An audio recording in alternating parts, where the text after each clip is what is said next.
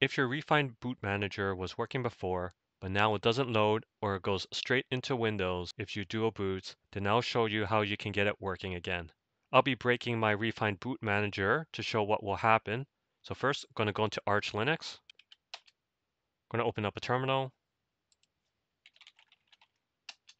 I'm going to sudo in. I'm going to go into my boot directory. And there's the rEFInd Linux conf file. I'm going to cat it. And we see the different boot options. Now I'm going to remove it. And I'm going to go into the EFI directory one more time.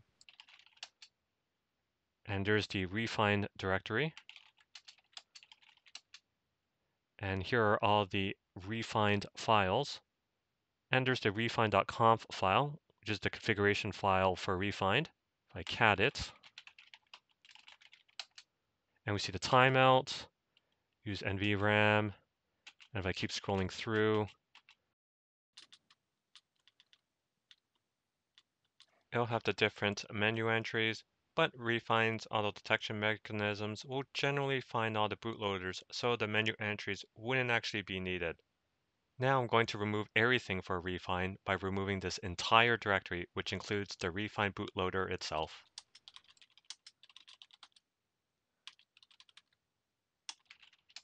And there's a tools directory that is created during the rEFInd install, but there's nothing in it.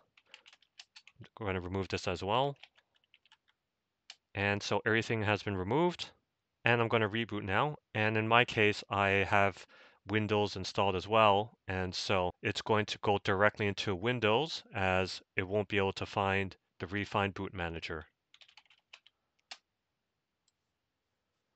All right, so it's gone straight into Windows, and now I'm going to fix rEFInd by reinstalling it, and I'm going to boot into the Arch Linux installation media.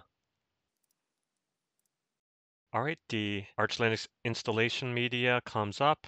I'm going to boot into it. I'm going to do an fdisk-l on my disk.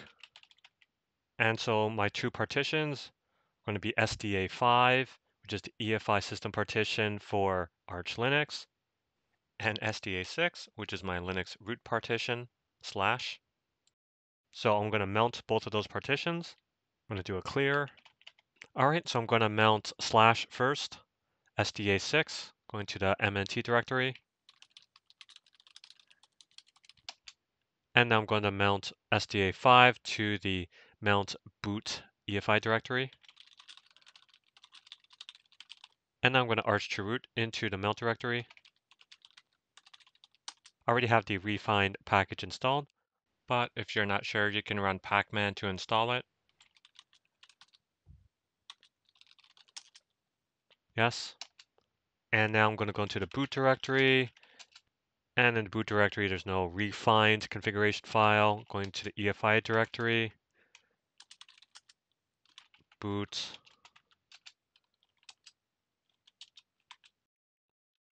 There's no rEFInd there, and there's no rEFInd directory here. So I'm going to get out, and I'm going to run the rEFInd install script. All right, so it's been installed, and I'm going to go into the boot directory, and we see the conf files there, which I'm going to edit shortly, and going into the EFI directory. And we see rEFInd is there again, and it's populated.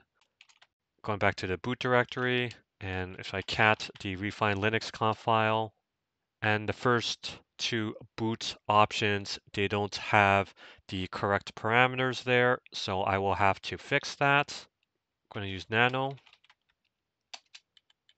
I'm going to remove this, and I'm going to fill in the options. All right, the first option, root equals the UUID, and then read write, zswap.enable equals 0, and then the file system type, ext4, and that should say log level equals 3, and quiet. And for the single user mode,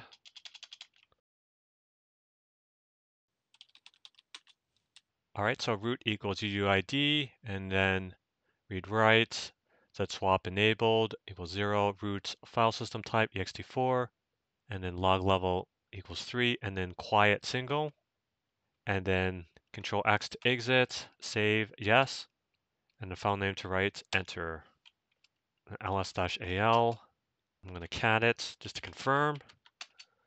And now I'm going to exit out of the chroot. And now I'm going to reboot.